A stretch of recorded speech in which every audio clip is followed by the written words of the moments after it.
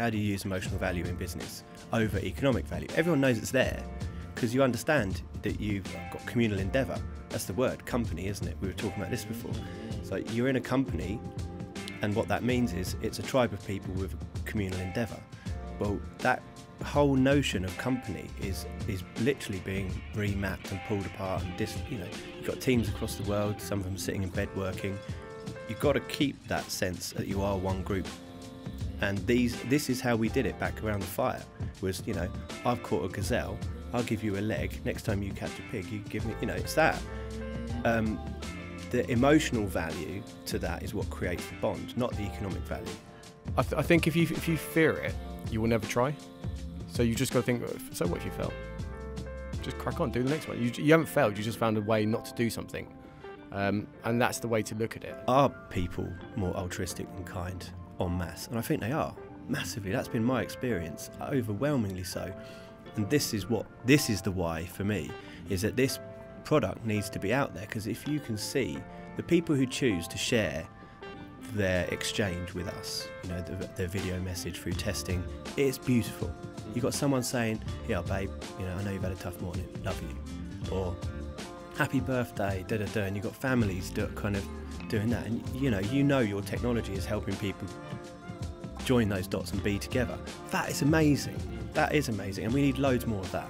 So that's the why for me. It's seeing our product change the social fabric of gifting, like seeing it, that's how people are gifting.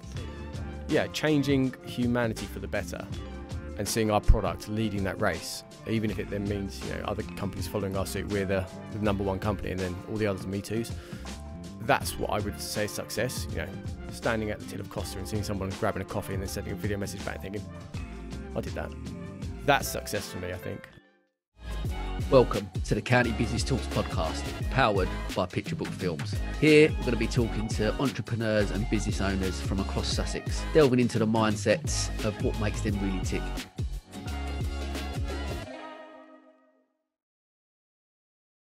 Okay, welcome to another episode of the County Business Talks podcast. This week I'm welcomed by two guests to the podcast.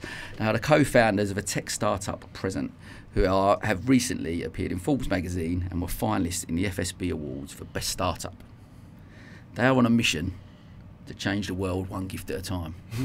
Delighted to welcome Omid Moellemi and David Parr to the podcast. Guys, welcome. How you doing? To be here. Thank you, Sam. Yeah, thanks, mate. Awesome. Look, I've actually used the app, and it's absolutely awesome. I actually got some brownie points. My missus had a little bit of a bad day, got a little coffee from me, not going to lie. Done a little video with it as well. Sending smiles. Mate, it was, that's what we're doing. It was awesome. It was awesome. And I've, like I said, I've used it. It's brilliant. So, and I know we sort of met at the awards and had a bit of a chat about the journey and stuff, and fascinating. So, look, great to have you guys on. Well, so, thank you for having us. Thanks, mate. And look, let's, as always, we're going to delve straight in. You both had sort of long careers in design and product design. Just tell me about the listeners a little bit about your background and journeys, and how you sort of guys come together. If I start, because that's sort of where it sort of crosses where I first met Dave. So my background, I went into the accountancy route, the glamorous side of the world, purely because it's something I sort of started young, because my father and brother have a local firm. So I've been working in this since I was a kid, sort of, and going through that progression, but it was something I just didn't enjoy. It took me a while to realise that I'm actually quite good at creative thinking, as opposed to doing VAT returns and things like that. Yeah. So I was doing that early in my career, but that's where I met Dave, so I'll let you. Yeah, so I started off as a designer, studied art college, went through photography, 3D, and then went back to branding and graphics. But I always had a passion for music in parallel with that, and basically music was everything, and I thought I'd be a designer that went out partying as much as I possibly could.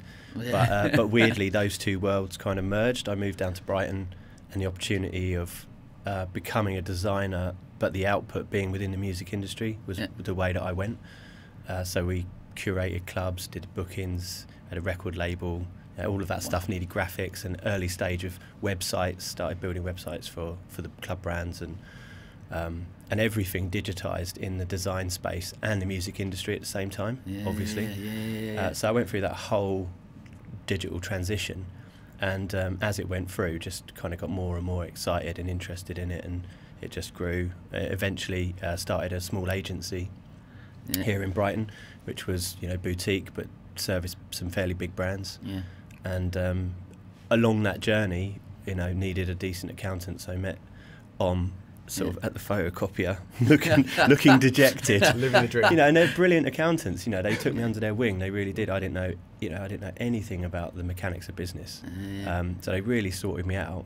But it was clear from across the room that Om wasn't cut out for that. So when he went into graphic design, when he went into product design, weirdly, I got into a project, and we needed a product designer on that project, and I was like, I know, and then just called on, and since then we've been working together for, I guess, it's about 8 or 9 years. Yeah. So I left the accountancy world and went into product design, because that was just something that was quite easy to me. Yeah. So I thought, let's get a degree in that, and then did a bit of work up in London for a couple of years, trying to understand how the design world works, how consultancy can make money through that process. And then after 2-3 years, started up my own consultancy in Brighton. And then, like Dave said, Dave came to me and said, "Oh, I'm working on a project that needs someone to design a product.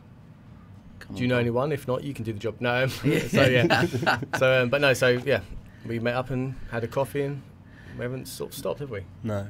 So that's it.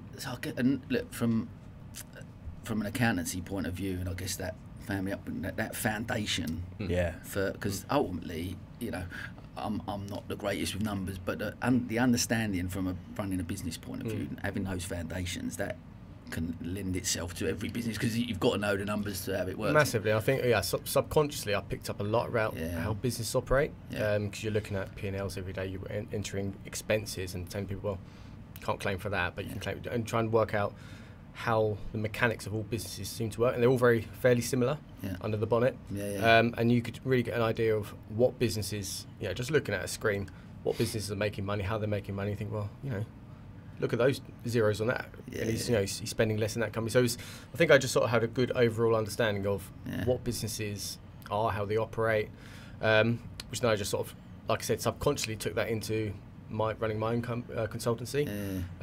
So it wasn't failure at accountancy, so I would say that I did learn from it, if that makes sense. So, I'm always positive about every experience. It's never a bad one, it's just learnings. 100%. I've done a talk recently exactly about that, just about failure and what it looks like, but it's how we reframe that narrative in our head, what failure is. You have to, it is feedback, basically, and how we sort of learn from those. Learning how to do it right. If it's a process of learning how to get it right, then they're not failures, are they? They're just iterations.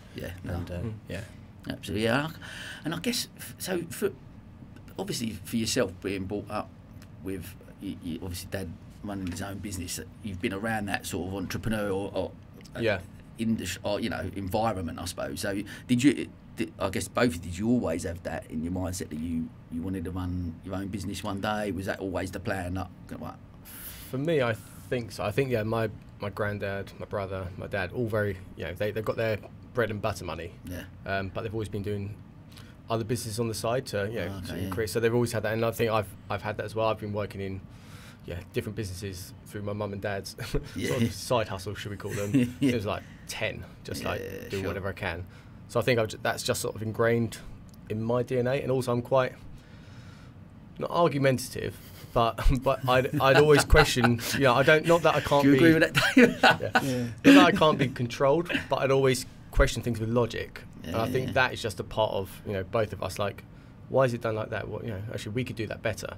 And I think when you start to work, I've only been employed sort of twice, once with my family, but once with the boss, just to learn. And it wasn't that I didn't get on in those things. I just thought, well, I should be doing it this way. And I think I just couldn't work for someone in that sort of thinking. And it's, everyone could do, work for who they want. But for me personally, I just always had this urge to do my own thing, because I felt I had a lot to give to the world through design, and I wanted my sort of my design voice to be heard and sort of change things.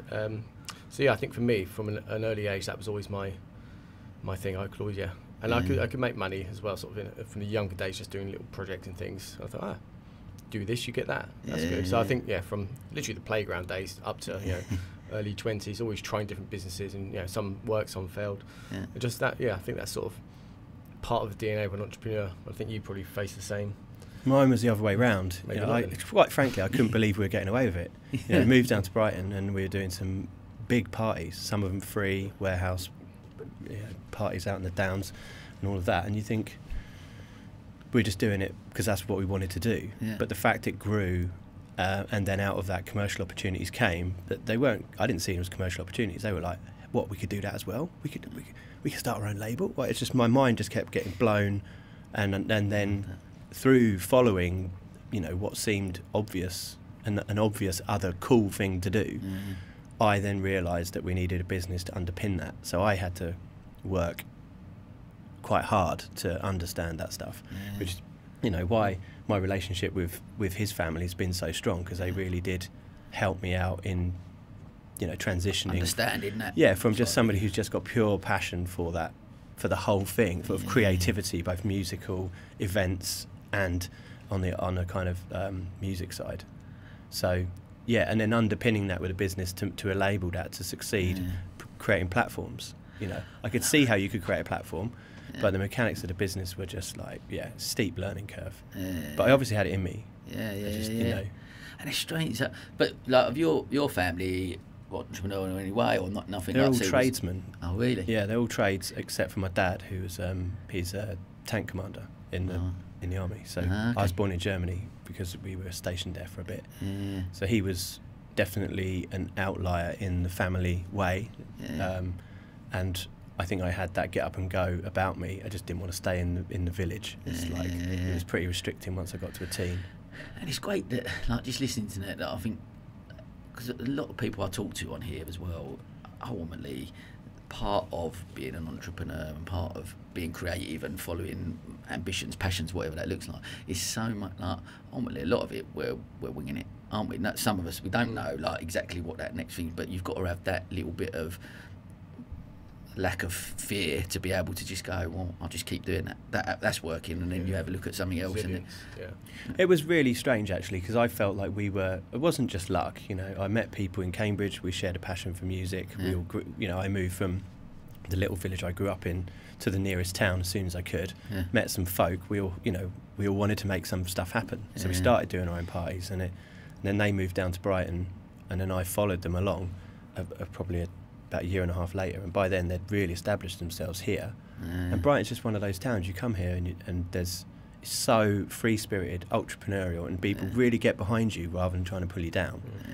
And there was also this acid house movement, which was so full of love and making things happen for all the right reasons. You could motivate 800 people before mobile phones to go and do something together because they really wanted to.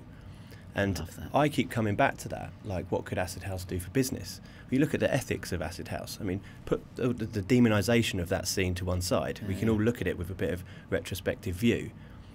Highly organised, really motivated, changed a lot of things for the better.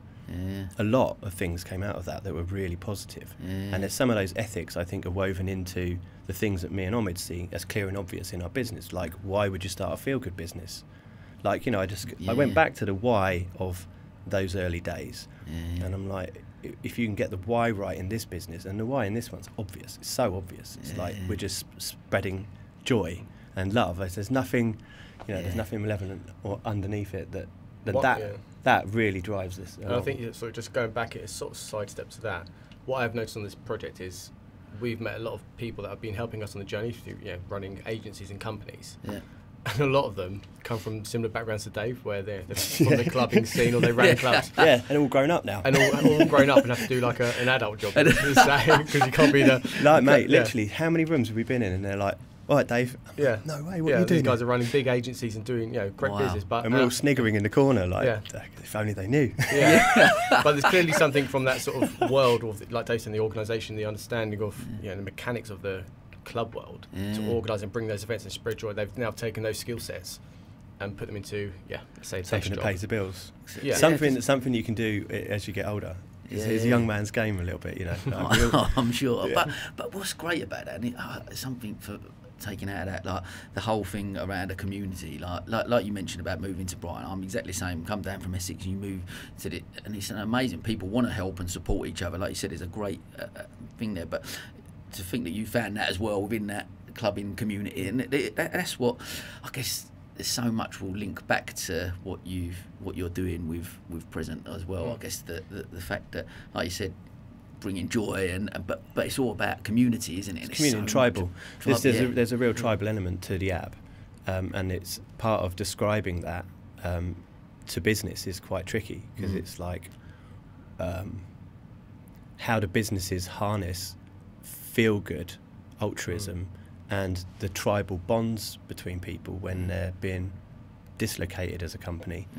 And I think companies don't really know how to catch that ball. They're now appointing things like happiness officers, stuff like that. They would probably be versed enough to understand what Prsnt could do to the bonds and fabric of the company's culture.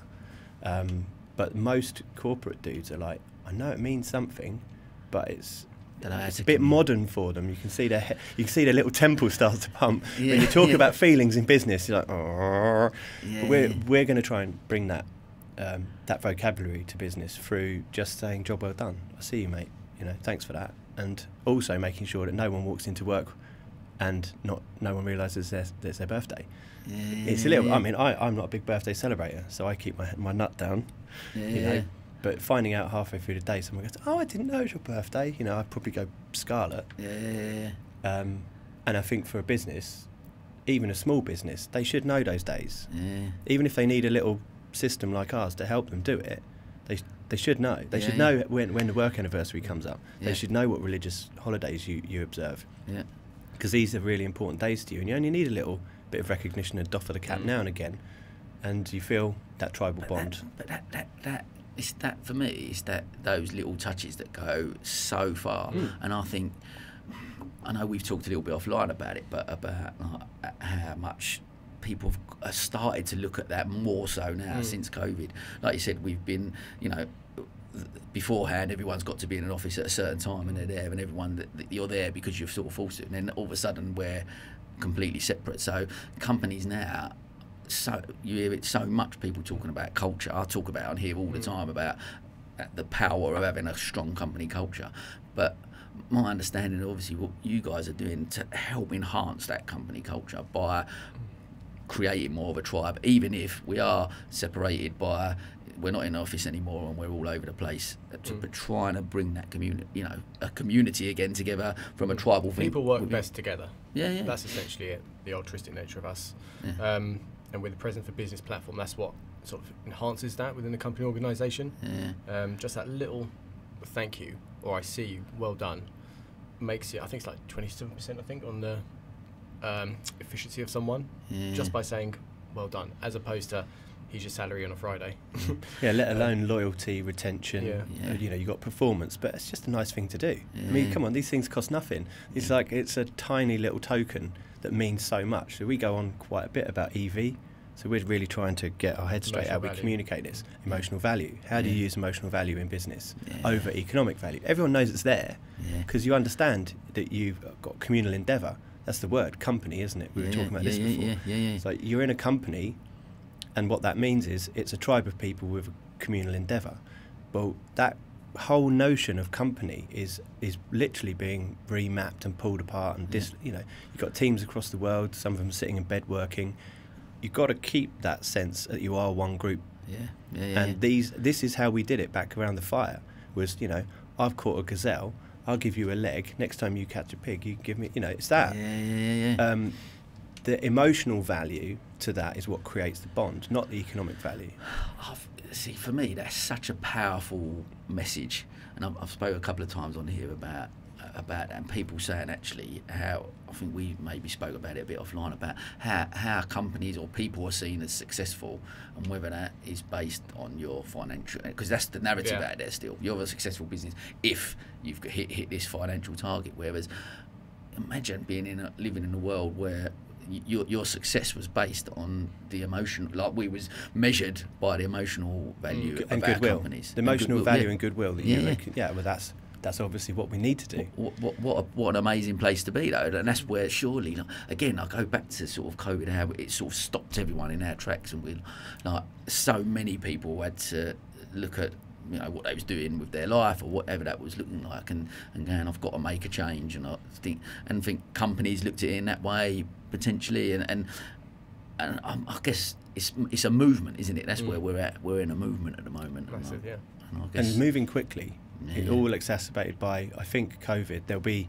I think they'll look back and there'll be pre and post that point in time. Yeah. And I think business leaders are really struggling to see what this pendulum swing means. Yeah. And I think we're all over that. Yeah. And I think it comes back to these values I talked about before. Yeah. You know, from back in the music days. I know that sounds crazy because a lot of people are scared of that stuff, but it's true. It had all of those same heartfelt, genuine purposes and reasons, driving forces, and the output was amazing. Okay, so we kept a few old people up around the country, you know, like, but for those people who were there at that time, they literally had the best nights of their lives, and that's not a bad thing. I still hear you when you meet people from those days. They still talk about a certain party. A particular one. Yeah. So it's yeah, but I think what it goes into is like, those moments, those special moments that you can trigger through things. That's true. It sticks in your memory. That's the things you remember, and that's how you create upon. Oh, Dave made me feel like that back in the day. Yeah. I trust him, and that's what we're trying to do with Prsnt. It's like giving a love currency between, you know, employer or person to person through our tech. Is what it's about. It's not just about sending a gift. It's about that love and connection. And we will say, like, it's a tool for the heart, because it's my heart touching your heart through just, you know, a lovely little gesture. And that power is limitless in what it can do between humans. And that's what we're really trying to tap into and enhance the whole ritual of gift giving. To make it easy but not devalue it, to actually use the technology to amp up the emotional value. Because if all you do is gifting, and that's what we do, we just want to create the best gifting tools that we can imagine. If that's all you do, you can put so much, you know, fuzzy wuzzy, feel good in the flows, because you're not a banking app who are doing a bit of gifting on the side, or you're not Amazon that's about convenience and, you know, a huge array of a universe of choice.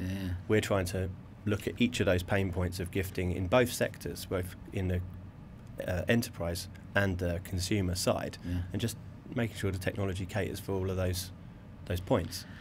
And I guess, like, again, back to that, like, again, talking about sort of, you know, people and their happiness levels and what that sort of looks like, and ultimately, like I said, amount of people come on here, and again, I go back to COVID and what's happened in the last couple of years, and people questioning certain things and how we look at what we're trying to achieve with our lives, and, you know, so many people now are more looking at what I can give that up because I'm looking for happiness, as opposed to this financial success of some kind. At the end of the day, you're creating that, whereas obviously what you've created with that like you say, is that those little moments and just creating happiness with people by going.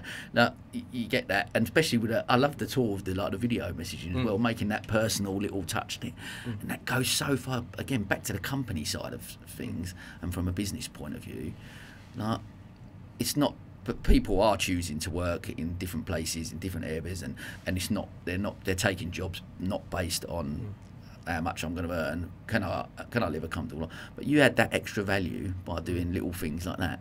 How far that will go is the total compensation of what people are looking for now as part of a role. It used to be, you know, Monday to Friday, 9 to 5. This is how much you get. Now there's so many other parts people are looking for, and it's a very competitive market out there. Like, businesses are offering, you know, sort of wellness packages. The corporate gifting side now is obviously big, which is why we're doing it. Healthcare, you know, holidays. So everyone's looking for that. And it's very difficult for companies to attract talent because there's so much other, you know, shiny things that people, I can go there, I can go there. So just adding that little bit of extra, just that, you know, not a massive cost, but just to enable people to feel special in this company, and the employer sees me and doesn't just work me to the bone.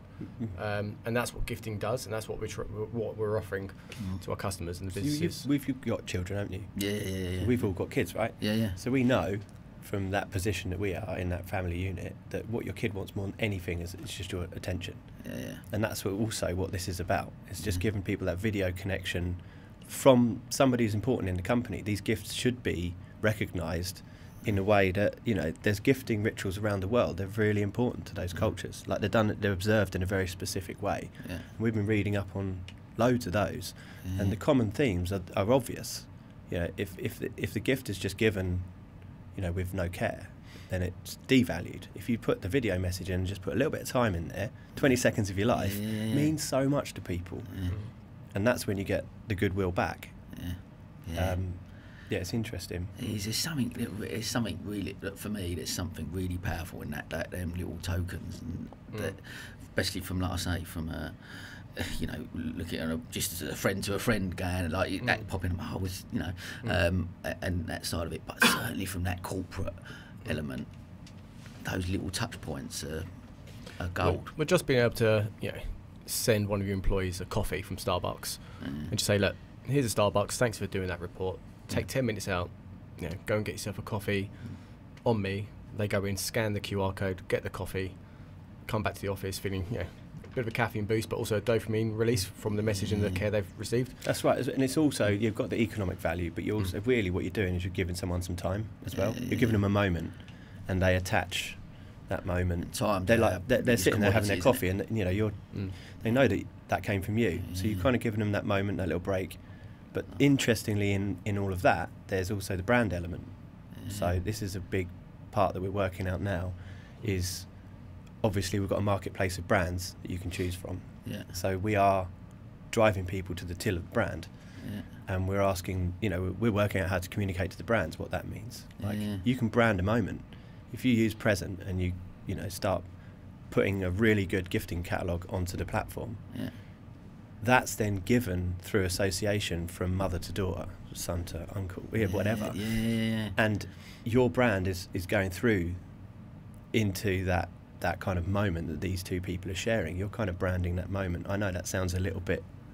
but for the brands, this is also something that they're, you know, everyone can see this is opening up, but they just don't quite know how to harness it, how to use it to its best. And that's what we're really doing, and that's also the part of it that we're still feeling the edges out of. But it's awesome. So it really, and I mean, look, let's go back a little bit and talk about, like, obviously, even since starting as a startup, there's some challenges along the way, I'm sure, for this particular start. But even talk to me about the last, you know, couple of years with COVID and stuff, and just before that, and projects and bits and pieces. Talk to me about some of the challenges and stuff that you guys have faced. So this is an idea that we've had for nearly 10 years or so. Well, he's been banging on about this one for ages. I have to admit, I was like, but the way it usually works, I'm sort of very creative. I just come up with 100 ideas. Most of them rubbish, and then a few of them that are good, I always ping over to Dave and say, like, that's the idea, that's how humans are going to use it, make happen. And Dave's great with the commercial and the actual business planning of how that actually works. So this idea we've had on the back burner, and the timing wasn't quite right for it at the time due to technology and a few other things, but we were also on our other project, and as that sort of naturally came to a close, sort of in timing with COVID, it was like, okay, this is the perfect time now to do some development and see this one through now. So we were looking at it and thinking, you know, if this is a gifting solution for when you can't be there face to face to give someone the thing, well, how about this for an opportunity? COVID turns up, and instead of it being occasionally, that's everyone everywhere. We're like, we've got to move on this now, now. So actually, I think it helped people realise quite how big what we were suggesting could be. But the challenges around that was starting a new company right as a pandemic starts, and then telling people, can we have some money to see it through, which is kind of stupid when you put it on paper. But I think that's just in our nature. Like, we're quite tenacious. We've got a vision. We know what we want to do to achieve it, and it was just being able to create a robust business plan around that and those times to convince people which is what we did. You know, it wasn't easy. We got a good dragging denning, but your relation, like both of you, I guess, like that. Again, we sort of alluded to sort of failure and what that sort of looked like, but that fear of failure, like clearly both of you have got a relationship with it. I guess that it doesn't. I think if you fear it, you will never try. So you just got to think. So what if you fail? Yeah. Just crack on, do the next one. You haven't failed. You just found a way not to do something, and that's the way to look at it. And if you, I don't know. I've worked in a creative company before. My previous role, and it was like everyone has to invent something, and it's if it works, it works. If it doesn't, it doesn't. Just as a side thing. Yeah. And if you ridiculed people because that idea was rubbish, they would never try again. Yeah. And I've taken that forward and said, no, every idea, doesn't matter how stupid or crazy an idea might be, it's an idea. And often the way it leads to the solution. Yeah. And I think if you restrict people in, always fearing failure, they'll just stick in their lane. Yeah. And you just, for me as a designer, you just won't progress humanity through design solutions or creative thinking and bring new things to market because of that fear. One of his things he says all the time is, I absolutely hate it when people say, if it ain't broken, don't fix it. Because if that were true, we'd be riding around on a horse still. He's like, it's absolutely, we're holding ourselves back. It's a funny term, isn't it? It's the nature of design is to innovate and create new ways of doing stuff and enhancing. Even, I think they said in 1900, everything that's ever been invented has been invented. And you think, well, no, that's was it? Such a closed mindset. If you look at it, it is. Yeah. It also goes to show how innovative they were at that point. That they really felt like they had fully expressed what humanity could achieve because it was exploding so fast. Little did they know. I think other people's limitations aren't necessarily everyone else's. And if somebody has an idea of doing something better, let them go with it and let the reins off. You just gotta. I mean, my thing was slightly different, which was more about consciously removing my limitations that I set upon myself. That's been my journey, really. A little kid from a small village, nice, close-knit family, not very big horizons in that way. So to just start on this journey that I've been on and realise that actually it's probably as big as I can imagine it could be. And if you're prepared to just go at it and take some knocks, not only do you have a brilliant time trying, but those limitations are literally put upon you by yourself. And I don't know what point that happens as a kid. When do you believe that your limitations are that as far as you can see? So that's what I've been breaking down, and I still get it, but you just think, oh, come on. I guess as kids, we allow ourselves to dream more, don't we? So you go into that place and you can dream where I could do anything. I'm gonna, be on the moon or whatever you're gonna do. I want to be an astronaut. All them things, them dreams, and then, like you said, you get to a point where society gets hold of us and everything does. I think it's the juvenile brain is so creative and it's always trying to learn. And you see, like I always say to if my kids are really doing something like touching mud or stuff like that, it's quite easy to say, don't jump in that puddle, don't do that. And what I'm actually doing is saying, it's killing their sort of, what happens if I jump in a puddle? Or what happens if I touch that? Or I'm literally taking all their skill sets they are now naturally learning away from them. And then you're moulding them into this non-creative thinker. And I think there's an element of that I experienced with school. There's only certain ways to do stuff. And my logical way of thinking was like, well, once we did it like that, and the teachers would rebuttal me saying, no, it's done like that. I'm like, yeah, but what about that? Right, detention. Do you know, is that sort of thinking? And I don't think I ever failed school. I think school sort of failed my thought process, and it never allowed me to create what I wanted to. So I think an element of that around society, sort of installs not a fear of failure, but it doesn't bring out the creativeness in all of us. Oh, completely. And I'm interested in to find out like your take on like the education system now, how you sort of feel about that, and like with your kids and stuff and going into education, what your thought, because I'm very similar. I think like it's not necessarily broken. I think that's a bit harsh maybe, but I think it needs freshening up. It does need freshening. Yeah, like it stops people from being creative because you've got to follow this strict curriculum. And then the world's moved on massively every like 15, 20 years. I mean, there's jobs my kids are going to be doing that don't exist yet. Like the school system is still teaching the same way of doing stuff. So unless that changes, with AI and the mechanisation of jobs, what's going to happen? These soft skills are what we need. So how do you teach people soft skills? Well, you certainly don't teach them that by making them take an individual exam where there's only one right answer. Like, you've heard this, there's been lots spoken about it recently. The kids need to learn about money. They need to learn how to collaborate. They need to learn how to think creatively as possible, and how to apply that, because that's the bit that, you know, the machines won't be able to do. It's not a lot of point teaching them how to, you know, stack things up. Because that's it. You sort of look. I think again we spoke about it before, but you talk about, like, you know, collaborating, building relationships or whatever. That's not there's not a GCSE in that, is there? So you go like. So don't get them to take exams on their own. Get them to organise themselves into teams and collaborate and come up with a collaborative score. I mean, that would be way better. But it's some of the exams I took that were sort of more memory based, which I didn't really work well with. Was when it's coursework and you're given the freedom to think and change, and that's where I sort of did a lot better. I think that's a lot of it. It's like trying to condense a year's worth of learning into, you know, memorising what you can and regurgitating that memory in 2 hours or an hour session, which is high pressure for young children. Doesn't necessarily determine smartness or I don't know what how determine how clever someone is, or how useful they'll be in society. That's the thing, isn't it? Like, that's what you're trying to do. Because my GCSEs, I'll be honest, don't make me look like I wouldn't employ me if I saw. Hey, you and me both. I don't know. My A level, one of them was an N. I think he said nearly passed, but not quite. So.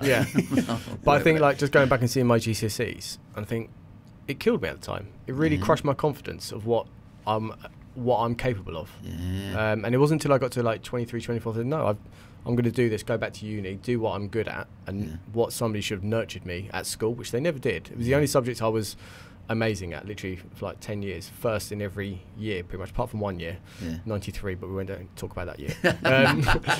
I was, and not one teacher said, you're really good at design and technology, you should follow this. And it was like, well, at that tender age where I know nothing about nothing, and even now, don't know a lot about everything, but I know quite a bit about design, I like to think, and so to have the school system not see that through, and I know that's not indicative to every teacher listening or whatever, but for me personally, there's enough touch points with education and people to nurture me to be the best person I could be for society, and I never had that experience. It was, I had to figure it out myself. It's crazy, isn't it? Because you look at my twins are 7 now, and they're going into school at the minute. They're calling them quizzes, but they're actually tests. And you're like, why are we still going down this route? Like, they're 7. Like, my daughter was like, seemed a bit worried about. I'm like, what are you worried? It's just it's a quiz. Like, don't. And I can't get my head around it. Like, I just think, but do you believe there needs to be some way of like grading children who are gifted at, just within the education system, but to actually create another group for the other types of skills? Because it just seems that what they do is they use this one education system to grade them. You get stuck in your pot, and that basically is your trajectory. And the emphasis is put on top achievers rather than spotting what the others are good at. Because this was my story, and it's just classic. I just found it really difficult to read out loud. Words would jumble a bit, and I'd get really panicky, and there was no support around that, so I just got left behind a bit. And then I got my first computer, and I was like writing away, and it had spell check, and it was the first time. It was way after school. It must have been when I was at college, and then I was looking at the page and realised how much of the page was underlined in red. And I was like, oh my god, I literally don't know how to spell anything. So then I'd just go back and play that game with myself and just retype it until the red line went away, rather than going to dictionary, and then would memorise how each word actually looked, because the whole concept of language made no sense to me. And as I've grown up, I've realised that's because it's a bit German, a bit French, a bit Scandinavian, and hey presto, you've got English. Then when you look at those languages and work out how certain words are spelled, it makes much more sense. But I really, if it wasn't for that for that tool for me to be able to teach myself, I still wouldn't be able to write a business plan or anything that I could imagine. And then again, it sort of all leads us back to this whole emotional value that we're talking about more about these soft skills as opposed to these academic ways of thinking. And I guess back to, we'll bring it back to almost back to present and what we're sort of looking about. But ultimately, it's about that emotion, stuff that you're tapping into people's emotions and all what that looks like. And it's not all the people's mindsets have got to shift from where we, and this is, well, flip it back to the education system, but that is like, and we're so ingrained in that's how things should be, and it's not that we need to look at things from a broader scope. And the same with, even like you said, from a company perspective, companies have been forced really to embrace technology. Like, how many people, especially in professional services, you're only working because you're sitting in front of me from 9 till 5, and now, actually, you've been working from home and you've been more productive and worked from 8 till 3 or whatever. So we've been forced to embrace technology in certain ways. So I guess then looking at what you brought to the market and gone, look, this is a new way of doing things and being innovative in that sense, and looking at how do we embrace that, and companies, people as a whole, as a society, that we're... I think, we sort of identify the pain points for the consumer, the brands and businesses, and we've created a solution around all those three sort of cohorts. In particular the business, it's like you're disconnected, you're working from home, how do you keep motivation touch points with your staff that you're not seeing, or you're seeing them once every week? It is just those little touches of gestures through gifting, and it seems to work brilliantly. And also another thing that we're solving is what do you want? So we can start making, through likes on products, but also through profiling, we can create over time a really, really good gift list without you having to define it. So you know exactly what that person's into. But it would be a suggestion, but it works in quite a clever way, because often when you buy somebody else something, you know enough about them to make a guess, but you also buy them something that you would like for them. So there's you are in some way profiling the kind of brands you like, and we can start working a lot of that stuff out and sorting it out, so that in the end you'll be told what special day it is, whose special day it is, and be able to get them something instantly that they like. So we, that's a big one to. This is one of the biggest challenges I face with gifting. Is like I just don't know. We come to Christmas and the missus goes, "What? We've got to get this amount of presents for this amount of people." Yeah, and people hold you to it. They're like, if someone gets you something that's so far off the mark, you're equally like so pleased that someone's bothered to buy you anything, but a little bit of you dies inside that you think, really, is that what you think I want? And you're like, it's great. Like we can deal with that problem for everyone, and that's a big one. Can't wait for that. My missus, I still dig her out about that blue jumper she got me now. What is that about? Anyway, but it's fascinating.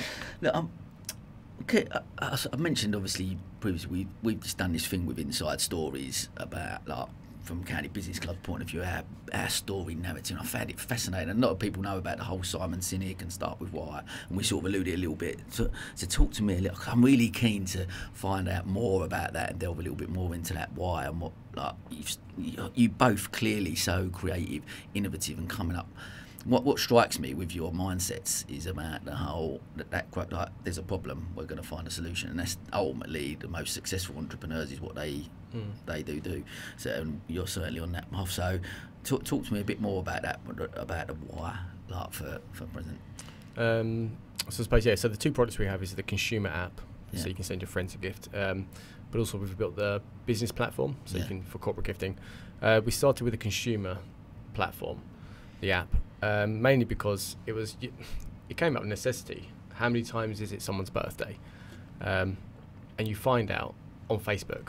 That's how we find out it's people's birthdays nowadays mainly. Then you think, I'll go on Google, find H&M. Okay, find a gift. Now I've got to get sent to me. Or I could get it delivered to them, but I don't know their address.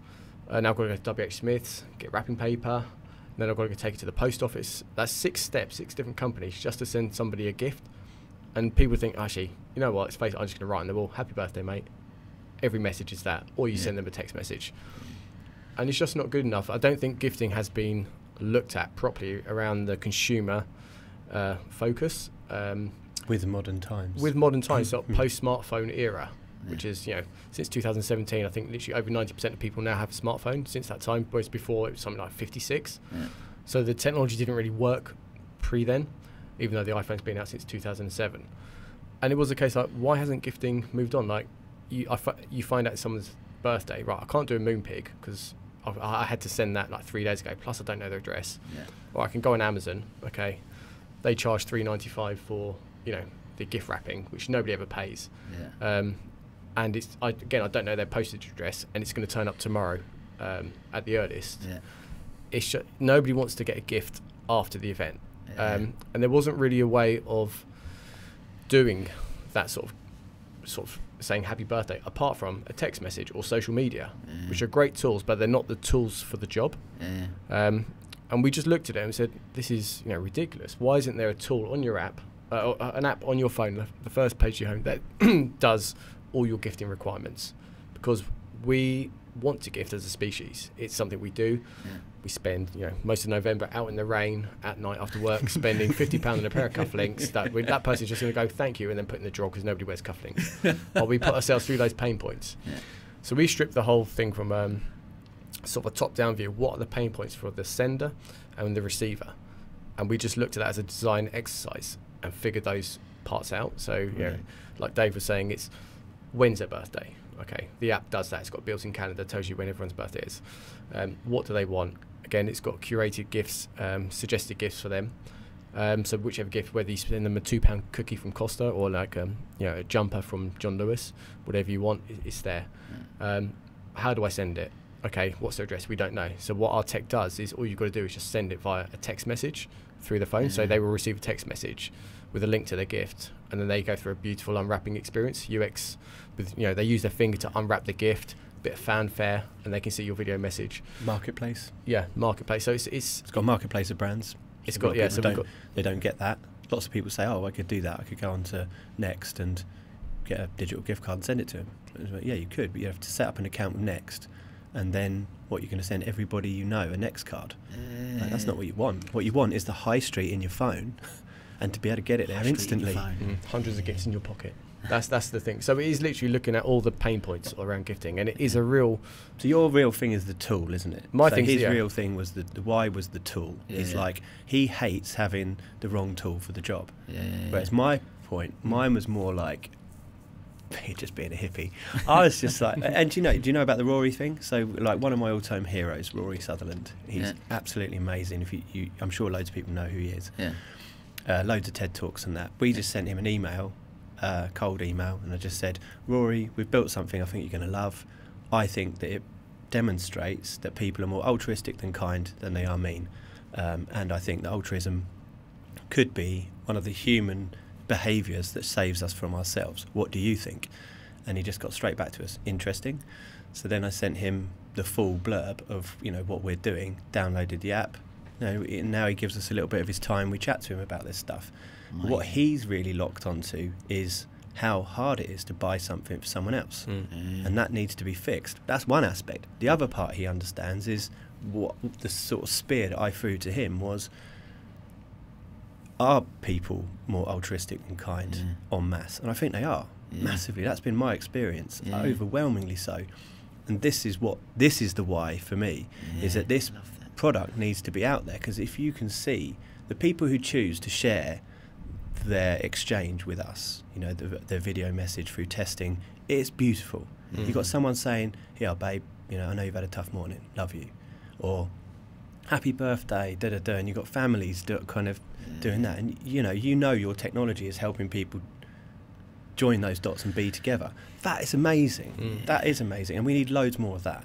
So that's the why for me. Especially in the last few years and what's going on in the world, is really gets me out of bed. I think timing-wise, just for me, listening to it and thinking exactly that, it's almost like tapping into the kindness and humanity of who we are as ultimately, like you said, and facilitate it. Yeah, and just let it flow, because it's all there. Everyone wants to do it, and at the moment it's difficult to do it. So as Om said, what people are doing is they're defaulting to the wrong tool and saying, "Oh, I've obviously forgotten your birthday. I'm just going to write a text." But we can do better than that. That's exactly what we've done. So they want to do it. We've just made that bit possible. But for us, the trick is to not make that look like a low ball or forgotten, and actually make it so good that that would be their preferred way of receiving a gift, because it's so useful and you are so connected. You know, the sustainability aspect alone, you know, the fact that you don't have to go and get things wrapped and posted and all that rubbish, and the flexibility it offers people. You know, I think in the end, this is what I want to do, is I want it to become the de facto #1 way that the world wants to do this. That's the ambition. I know that sounds big. But it's amazing. What a brilliant. Because like you said, it's all about. It's all getting back to that thing of innovation, changing the mindset around what we do. We just automatically, comes Christmas, you go out, like you said, shops in the rain, and you pick these things, and even then things started to change. You go, okay, I can get everything off Amazon, come to me. Now I've still got to go and get the wrapping paper, and I'll come in and I'll wrap it up. So everything's moving along, and like you said, why can't it be that this is just the norm in the future? That well, that looks like, and it will be that we just, because I love the way you do. You actually scroll on the thing, and it unwraps the present, and you get that. Because what we're trying to do is also push the sustainability aspect, so that people collect their gifts in their own time. Because it's all about that dopamine releasing that on the day. So you get the message, you see the gift you've received, and when you have it delivered or you collect it or consume it, it's up to you. So people are incorporating it into the daily lives. So like a lot of our best sellers are the mini gifts under £5. So like, you know, a slice of cake from Starbucks. It's a great little thing, you know, it's £3, which is rubbish present if I gave you £3 coins. But we wrap it up in an emotional way with a video and a thoughtful way on their birthday with a video message. People love it, and then they on their daily commute, they think, "Oh, it's my birthday. I'm going to get my slice of cake today." Go and get it. Send a video message, you know, eating it, saying, "Thank you so much. Here's my cake. Let's catch up soon." That's what we're really trying to enhance in people's life, and this extension of us, this little tool that just connects us in a loving way, which is something we don't have, and it's crazy when everyone says, "Oh, surely that exists." Well, it does now. And why it doesn't, I don't know. Maybe it's a timing thing. Maybe this is just our vision of it that's being really sort of popularised, and people are now, backing. I anticipate quite a lot of competition. You know, I can see that coming. But it's going to be the thing that you need to step back and realise. Well, nobody needs to do it. But the thing that I step back and realise when I look at this is that gifting is so huge. You know, and if there ends up being 10 players. There's still such a huge thing, and I'll see them at the top. You know, I'm down for some. You know, come on, someone bring out something else, which we can spar with. Because right now, we're they'll be 2 years behind us as well. But as designers, I think that's something we thrive on. Like, you need to, like I say, if it's ain't broke, don't fix it. No, if somebody comes up with something, okay, right, how do we beat them? It's always looking at if I was going to compete with Prsnt, what would I do differently? So in my mindset, I'm always thinking, right, I've got to take Prsnt down, and then that's how I sort of design new features, and then we implement them. But I think that's an amazing way of looking, because not many people's brains will work in that way. Right. But I don't think people are sports, but I think as entrepreneurs, ultimately, again, back to the whole, there's a problem, I want to find a solution. That's from a business point of view, and people listening, what a great way of a business person to look at and go. Always looking at your business, how can I challenge that? How can I challenge what we're doing? If someone comes into the market and they're going to do something different than me, then what would they do? And then, like you said, that yours only gets better and better. Then exactly, and it's always future-proofing and creating a ring of sort of almost IP around, like your cards up your sleeve. Once somebody does come out, you think, oh, that's how we block them to market. Oh, here's our new feature that does that and better. And like we've Dave got says, some really exciting stuff coming. Yeah. Oh man. Tell me, talk to me. We can't. When does it go out? No, it's so good. Let's talk. What does then, from your point of view, talk to me? We mentioned a few challenges and stuff, but talk to me about what does success look like to you guys then? Apart from the Lamborghinis. Apart from the Lamborghinis. I think if you asked me that 10 years ago, it would be Lamborghinis and yachts and all that type of stuff. But I think for me now it's like we've said it's seeing our product change the social fabric of gifting, like seeing it, that's how people are gifting. Seeing it in the wild. Yeah, changing humanity for the better and seeing our product leading that race even if it then means other companies following our suit. We're the number one company, and then all the others are me too's. That's what I would say is success. Standing at the till of Costa and seeing someone grabbing a coffee and then sending a video message back, thinking, "I did that." That's success for me, I think. Yeah. And I think company building. I've had some experience of building companies, and some of the clubs we were doing, they got up to 60 odd head count. It's quite a crazy thing to try and control. But I think there's an opportunity here to start a company that the output is so obviously good, that the culture you could build around this one would just be amazing. You could build a really, really great company that people would love to work for. And I think that, you'd just like to have one of those brands where people go, that's a good one. Again, culture is something I always generally talk about here from a company point of view. But what you guys are doing, and the culture that you're trying to create is not just within your company, but that goes the output. The output exactly. For everyone. And it just be society to get involved. Yeah, just a really big-hearted company, and then we've obviously got some duties of care for our users. We get a lot of data, like as long as we're at the helm, that data is going to be safe, only ever be used to be useful. So you don't need to sell this stuff. And the companies that do debase people, and you'll be amazed. You can see it happening with Facebook, can't you? Just be amazed how quickly you can mess that one up, that relationship. So we fully intend to just keep making this as useful as it can be, at the same time protecting people from all of that nonsense. It's time for technology to come out with a really good product that has really good, as Omid always says, changes the social fabric for the better. And that's something that we need to bake in to everything that the company does. And as long as we're still running it, then that would be... I think, trust it. I mean, we've been asked to do things, I think, from brands and stuff. We said, no, we're not. Yeah, cool already people have and in previous businesses, we've been asked to do stuff that goes against what we're about, and we've turned those down. And I think for us as a core, that is key, because we don't, I wouldn't want my data or anything like that being used for anything but the good of myself. You just don't want to be sold. I don't want to be sold. No, it goes so far against what we're trying to do. So that is quite key to the core. And I guess that, again, it's back to your core values as people align with. I've spoke about this a few times recently, about people's core values as a business, that they align with their core values as a person as well, and that is where, on a personal level, where that true happiness lies, because because things have changed so much now. It's not just that's work and then that's life. That has an impact on that. So you want them to almost be intertwined, and so values have got to match up. Yeah, because there's part of the business that sort of like the foundation. On sort of, there's breakage in our product. So if somebody doesn't use a gift after 2 years, that money technically can go back to the brand, or back to the sender. But what we're offering, we want to create a present foundation where then we can harness that breakage and use it for good of society.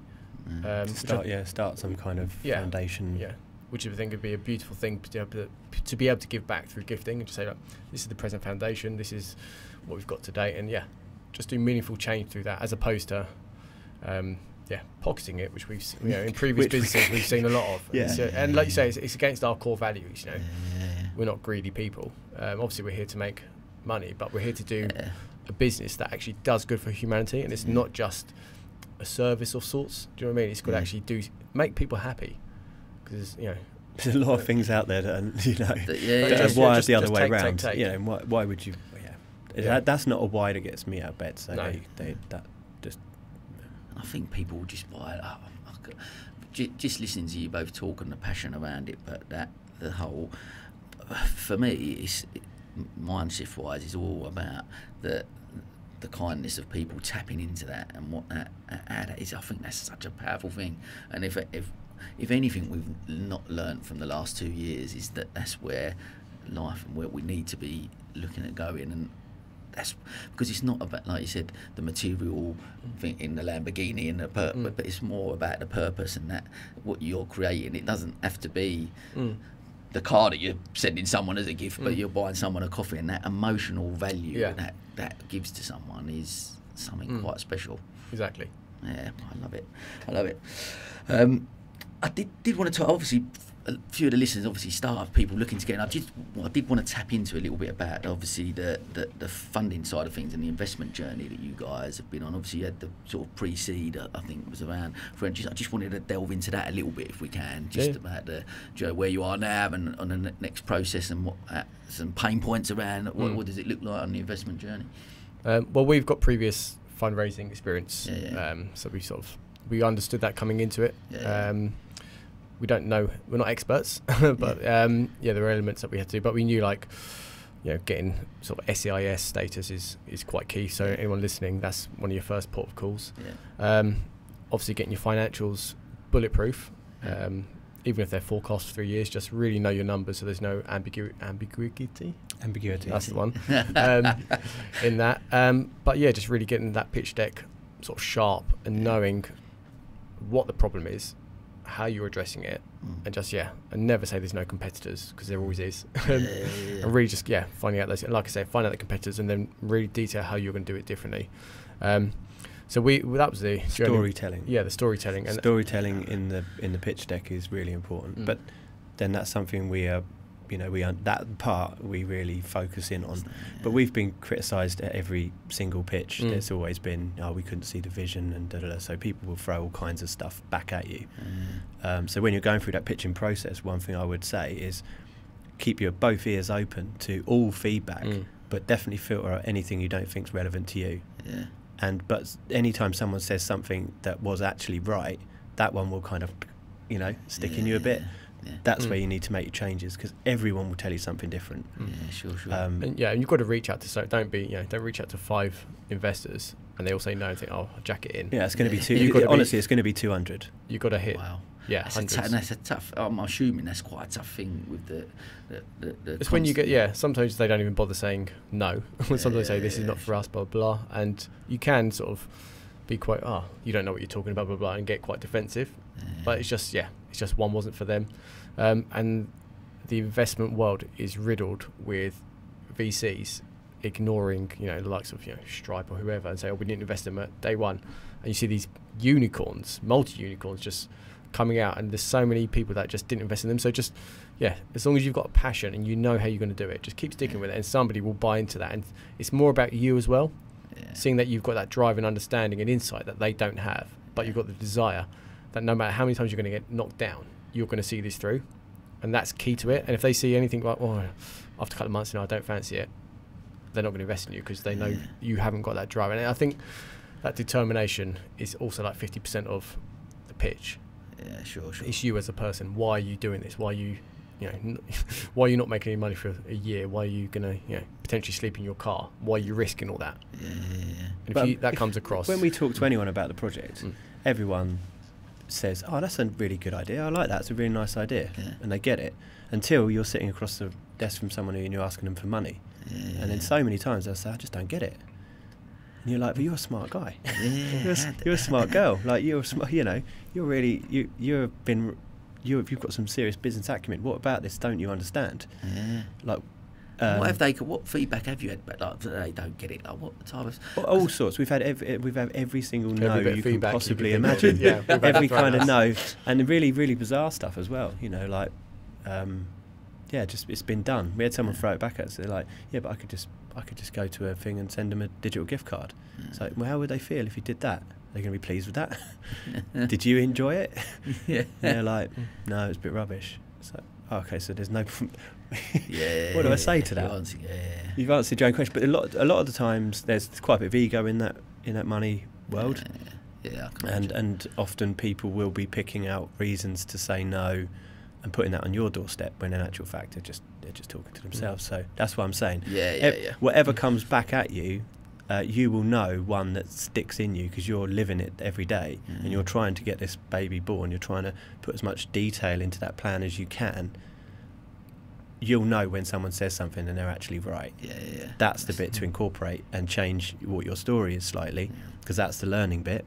but don't be worried about all of it. Yeah, because you've most of it you've just got goes. to believe in that story right from the start. You said that the core of it, it's going to be. You'd like to think it's going to be rare that someone's going to say, "Oh, actually, we need to do something completely different. We're going to change it." You ultimately believe in 100%. And like you said, I guess what you're talking about with the determination side of stuff from investing, but ultimately as an entrepreneur, as a business owner, to start out on that journey, whether you're going for investment or not, you've got to have that belief in you and that passion and that drive and determination, because there's, you're going to get... If you don't have that, you need that to get through the tough times. Yeah. Because if you don't have that... we've had some shockers, haven't we? We've had some of the worst days.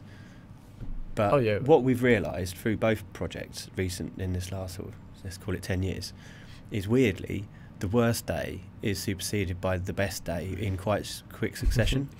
It's happened a lot. And you got, so it's like that kind of like the darkest hour just before dawn sort of thing, and you just got to keep punching through it. Some days you just think, I'm going to go to job centre tomorrow. And then you get an email or call and you think, but it is, Beachy head? Yeah, just have just have your 5 minutes of self-doubt and dust yourself off and go again. And just learn by it. I think that's the key. But for us, the investment, so we reached out to several, I think this pre-seed round we reached out to maybe 10 VCs. 3 of them were interested, the rest said no, it's not our portfolio, we don't have a fund open, blah blah blah, which sometimes is we just don't want to do it, but one of them really sort of saw our vision, so we progressed with them. We also got 3 other angels in on that round as well that shared our vision, so we raised just under 300,000 on our SEIS pot on that as well, which was last year? All the years are the same. It's all blended in over COVID. When was the last time I see it? I think it was sort of springtime, early summer 2021, so just over a year ago. So that process, but that, anyone listening, I think you've got to give yourselves at least 6 months from that very first email to signing the term sheet and getting the money in the bank. It's at least 6 months. It's not an easy, and don't rely on that one lead, because at the 11th hour they can pull out literally. So you just got to have different options all the time until somebody puts a term sheet on your thing. Even the term sheet's not a guarantee. So just have all that money's in that bank. Exactly. So it's a nightmare basically. Don't go into it faint-hearted. Don't stop. And just make sure you know what the money's going to be used for, because you don't want to under fund yourself, because that puts yourself in the same place in another 6 months. We run out of money again. But don't oversell your company from an early stage, because it's quite easy for someone to say, okay, I want 35%. Typically on each round you want to be giving away between 5 to 10%, I'd say, in the early stages. No more than that, and that sets a valuation. And the one thing people always question on is the valuation. Investors always say, well, how do you value a company at 50 million or etc. So if you're pre-revenue or your revenues are low, you're just a concept. You're like, well, I don't want to give you more. It's not about the value, it's how much I want to sell. And this is how much money I need. So bingo. That's how I value it. The early days is the byproduct of the valuation is a byproduct of how much you're willing to sell at that round. You don't want to give your control away, and then because that will just bite you in the bum when you get down to if you can get to Series A, you're going to end up nothing with your company. And it's still that, like you said, it's your baby that you've created, that you want to that you're passionate about, and you want to drive. Like you said, there's back to the whole. It's not just about making loads of money to buy me Lamborghini. It's about you've got a real purpose of why you want to try and do it, because ultimately if it was purely financially based, I'm just getting it because I want. Oh, you go and sell it to a company right now. Exactly that. Sell tech. And you just wouldn't. You just haven't got that. Like you said, when you hit the tough times, that motivation's not there, is it? Because it gets. And if you end up only owning like 4% of your company, you think, what's the point? You've got to have that sort of thing. And you want the control. You don't want too many voices. Well, you have to, and that's the other thing. You've got to make sure that each round, if you go VC or PE or any of those, really big ways of raising, they're going to want their 10 to 20% each round. You can easily give your company away if you get it wrong. So it's more about valuing your time and saying, I want to keep control of my company, and I'm valuing my time, not just the company.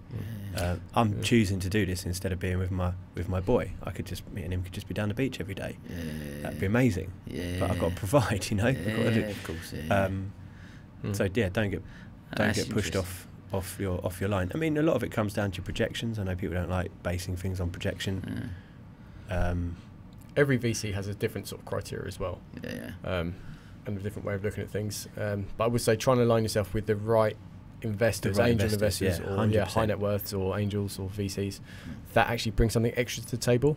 Because our angels are fantastic. They've given us so much insight into other areas of the business that we don't have strong skill sets, and they've opened a lot of doors and helped us. So having that network to just pick up the phone, we're going to go out of business tomorrow. Help me, and they can give you that advice and just take you through those tough times because they've been there and done it. Yeah, sure. So having that network, you want smart money, not dumb money. That actually brings value elsewhere. Because that's the self-awareness as well for you guys. Because ultimately, as business owners, we've got to be able to go, right, okay, I don't know everything about everything. So surrounding yourself with them people that can go. You've got to surround yourself with the smartest people, and that's what we're doing at the moment. We're building like a really nice. It's not hard for us, is it? It's not. I mean, you just have to walk into it anyway. most third person is But we're trying to build like a really stellar advisory board, which we're really sort of getting to now. When people see our advisory board, they're like, oh, okay, and that's part of it. I mean, it takes a long while to get there. You've got to do a lot of proof points, but I think people now at a high level buying into our vision, and it helps that next round of investment potentially, or it just helps you get to where you want to quicker. But it's not easy. It's had dabbled a little bit, but not to obviously that degree. But I was just interested. I know, obviously reading the Forbes article and stuff like that beforehand, and just interested in that world. And because with tech and the way things are, there'd be a lot of people sort of listening who looking at that type of thing, going in them investment rounds and wanting to start. I want to take this to the next level. How do they do it? So it's just just really interesting that world and seeing what that sort of looks like. But.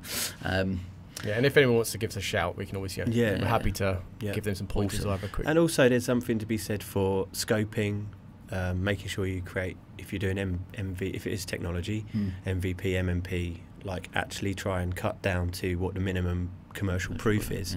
Focus on that commercial proof and get that metric. Even if it's just one. Just prove you can move one dial. Yeah, sure. And raise on that. The early rounds, that's kind of what they want to see, is focus and move in one metric and proving you can deliver some technology. At every other round, you can base your success on fairly small, scalable metrics. As long as the channels you have are scalable, the movement doesn't have to be huge. To have a group of people doing exactly what you want and show them how you track that down to that formula of getting those people to do that thing. And if that is what success is, you've got that control of one dial, that you'll be all right. Awesome. No, I appreciate that. That's fascinating. I mean, look, I want to jump on a little bit now. Just again, I know we sort of mentioned at the beginning something that a question I always ask purely from a personal point of view. I guess is something I struggle with, but with the whole, going through investment rounds, you obviously a tech startup, you're in the fives.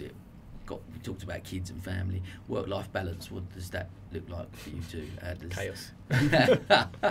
Do you have a work-life balance there?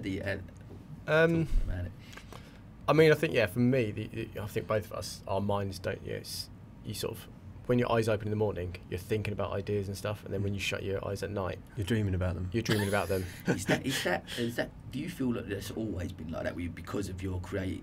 You both obviously, from a design perspective, got them creative minds, or is that as well just from the entrepreneurial side of you both that you've just ultimately? I'm similar. I guess I'm not as creative as you guys, but just mindset wise, just I guess constantly because I love my business and you're into it, and you just. I think it's that. I think for me, creative, my brain just. He can't switch off. He'll be We'll walk into the studio and he'll have a go on the handle. He's like, oh, well, that could be done better. Come out with a business idea. Just use the door. Stop reverse engineering the door. You just got to get through it. But so that side of things doesn't seem to switch off. It just my brain just does it, and I'm like, okay, well done, brain. Do you know what I mean? Or for that. And I think and then you're always constantly thinking about business sort of with the brands and the commercialisation of the company. So I think for both of us, it doesn't. If it wasn't this, it'd be something else. It'd be There's no something doubt. else. And my brain just is fast. Like it, the hamsters always bang at it. But work-life balance, I try and demark my time. Obviously, we were able to be a bit flexible. And if we need to put in a 16-hour day, you put in a 16-hour day. I try and remember that my boy's only going to be this age once, so I actually did stick to those nursery pickups and all that stuff. But you just have to put in a bit more time once he's gone to bed. It goes quick as well. Like you say, my daughter's 7 and then my son's 4, and I missed out doing a lot with him because of COVID, like taking him to the zoo or whatever, because you're locked down for nearly a year and a half. So it's difficult to try and get that special time. So I've really sort of thought about, okay, I've really got to make time for the family, because my wife, bless her, she's put up with a lot of me moping around and just not seeing me. And I think it's between that and Liverpool. Between that and Liverpool, there's it's been alright, but not this week for the Champions League. But but no, so trying to get that balance. And I think for me, I can be seen as a nightmare by family members, but I think it's just the passion. So I've really tried to work on that, especially the last 6 months or so. It's no good just saying, "Oh, I'm doing it for us." It's got to be, which is obviously, but it's but it's got to be. I can't take. I take home the good days and I share that, but then I do take home the bad days and I share that as well, and I don't think that's fair on them. I'm trying to really work on that. I'm interested because do you think, because although showing them that, like, even with kids and stuff as well at a young age, showing them that I've had a bad day, and being able to communicate with them, I don't necessarily say that's a terrible thing to be able to do. Like, Daddy's had a bad day at work, this happened for whatever reason, blah blah blah. I deal with it. I know they're young and the same, like mine, a similar age. I'm conscious of it, and I worry about. Always want them to see me. Daddy's happy, he's all right all the time. But trying to show them vulnerabilities, I suppose, is not necessarily a terrible thing. But it is like you say, it's that difficulty of being present. I guess the ultimate thing is trying to be present in that moment, which is difficult when your brains work as they do. Pardon the pun. Chuck it there now, just chuck it there. But it is within that moment, and when I'm conscious of going. When I'm with the kids, I want to try and be with them 100%. It's hard because your brain is. You're thinking about it. You can't help that. Can't help how we are. But the one thing I've sort of really tried, is for me at home, put my phone away, because it's such a little nightmare. Emails and ideas and things like that, and customer support. It's always on the go. So I literally the phone goes on the shelf on the hallway stairs, so it's right out of any convenient grabbing point, and then until I put the kids to bed. Nice. Then I might pick it back up, and then I think I worry that the business will collapse if I don't respond to it between the hours of like 9 p.m. and 7 a.m. I think I wake up in the morning, it's still going to be there, and I think that's the one thing I've really worked on. I'm more up for this sort of sharing how we really feel side of things, and exposing Boland to a little bit of what's really happening in my life at the same time as trying to be present for him. So I think that's something you learn both positive and negative ways of parenting from your parents and your family, don't you? And you do sit back as a kid and observe some stuff, and even at that age I was like, I'm not sure that's particularly good. And I'm trying to put that in place with him, and a lot of that is about being really authentic with him, showing him how to manage his emotions, but also I want him to carry on sharing stuff with me, and I think that comes from that blueprint. If I've had a bad day, I would probably tell him. I think too many times people stiff upper lip stuff and compartmentalise away from their kids. They're not stupid. They're at you, aren't they? Anyone who's got kids, from about 6 months old, they've sussed you right out. They can't even talk yet. And they're my biggest teachers. They've got you wrapped around their finger. So that doesn't stop, and they know when you're there and when you're not there. So it's better to communicate what's going on, I think. But also practice trying to pull your head out of work and separate. I think maybe a bit of breathing, like I'm not one to meditate, but I definitely like to keep an eye on my breath. I was told at some point another stressful point in my life by a doctor. You know, went through 6 months of tests, and they're like, someone just said, the whole time you've told me this backstory, you've held your breath.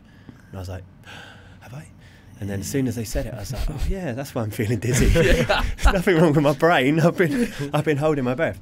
So I try and keep breathing, and that whole simple thing of just going back to nose breath thing, that gets you through an awful lot. And that's not hard. You know, everyone can do that, and that's a good way of bringing yourself back round. Honour it. Say it in your head. It's a practice thing, isn't it? I don't do it. I've never meditated, but people say, oh, you should meditate, you should breathe. Just because any time I sit still, my brain goes off at once, so I'll just go, oh, I can't. But it's practice. Everyone that I've spoken to about who does do it and embraces it, it's a learning curve, isn't it? It's a whole learning curve. It's interesting. It's great to talk to, because some people come on, I feel like, oh, wait. But we're all in a similar boat. We all, if our brains are like that, they're just wired that way. It's just, we do the best we can, what we got. But you make better, you think you do make better decisions, especially if you've got yourself to that point where there probably is no 100% right way. There just needs to be a decision made, and sometimes those things are better to come. It sounds like I'm a total hippie, but these things are better to come slightly from the subconscious or somewhere else. So like breathing and letting that, you know, just taking your head out of that one, because it's not good. It's not good for you. And life is just getting more and more stressful for everyone. But give a gift and then make people happy. There you go. Or you can just use present. Talk to me, we're coming towards the end, talk to me about what does the future hold for Prsnt then? Wow. Oh, what doesn't it hold? So I think, like we said, our ultimate goal is to be one of the main ways that we gift as a society. That's the goal, that's the mission. From a business perspective, we're lining up our next rounds of funding. We're doing a round at the moment, which we're sort of halfway through, for a few hundred, and so we should close that end of June 22, and then we're going to, we've got the ear of a couple of very big VCs that we've been speaking to the last 6 months, 8 months. This round's too small for them. So we say, well, you know, how many zeros do you need? So they're talking about, okay, right, so they've told us what to focus on. So I think for us, we'll go for a Series A or a larger fund raise, I don't know, end of this year or potentially next year. It's probably be. We've kind of been told what they need to see, which is, you know, I don't know if that's always the right way, but we've played it with an open book. Just said, look, this is what we've got, this is where we're at. How much more of what do you need? Obviously, the feedback from them is, you know, focus on hard truths. Make the, you know, there is an e-commerce aspect to this, so make that financial. Make it about, you know, strictly look at your churn. Put your churn down to anyone who hasn't used it after 2 months. It's quite savage what they're asking for, and it's, and I would say fairly, it's very risk adverse, and it's a bit of a shame that the whole, everything we talked about at the beginning of this is being now focused down onto hard commercial truths rather than connections or, you know, how viral the app could be. But surely that's got to be it is the driver. It's the driver. I know, of course it is, but they're just anyone to look at. The risk is, you know, the appetite's changing in town. Well, I'm not saying town, in the global market. So, you know, people will be looking to de-risk stuff and looking to sift out between things that, you know, have got great potential from things that are actually solid and are making money. I think that the days of, you know, another get here or delivery service being valued very quickly at astronomical money is probably going to get less likely, and they're going to go to places that, you know, going to want to pump more money with big safe bets. So if you're coming in as a radical thing that's almost like us, as a bit of an undone, not been done, you know, something that's just a bit left field, they're going to want to sense check that with hard truths. That's okay. So A raise is something, and then we've got like a nice roadmap of features that we're keen to start putting out there, but you have to wait and see. You have to download the app now. I've got it. Don't worry, I'm excited to see the new features. The new app's quite cool because if you download it in the next couple of weeks, so we're May now, you'll have 4 free gifts to send to friends, all on us. So to build out your tribe and send some love. So that's one new feature, but we've got lots more coming. We're looking, to scale up the numbers, potentially switch on the international sending. So if you've got family abroad, you can send them a gift from that sort of, so we want to look at the geolocation of things. There's loads I could say, but just awesome. You just have to download them and see what happens. Everyone. Exactly. That's what you got to do. Yeah, check it out. I mean, it's a nice little thing to click around. It's also, like I said, I've used it. I've received a gift. I've sent a gift. It's an amazing app. I love it. Like I said, the first time we met at the awards, you told me about it. I think we sit next to each other, downloaded it, and I was like, awesome. Like, so mate, both of you, honestly, it's an amazing thing you've done. And I ultimately, for me, I love the message behind it. It's just, for me, tapping into people's kindness and sharing that love and being able to connect through that it's a powerful message. I think that you're trying to. It's a big one as well. Cause it's very, very macro. People ask you for your big vision. Want to see your big vision. I mean, this is a product for everyone with a smartphone. So that's pretty big, isn't it? And everyone gifts. So this is something we're ongoing talking to our kind of panel of advisors, and in the mix is like Rory, who is the ad man. He's like as big as it gets in advertising in the UK, and talking to him about what this is and how to communicate what this is like fascinating, and it's cool. Good times. Awesome. Right, well, look, it's been great having a chat with you. Thanks for coming on. We're going to finish just with a couple of quick fire questions. First one, what would one piece of advice you'd give to your 18-year-old selves? I think maybe be more confident. Like I said, when I was young, I was very optimistic and glass, full in.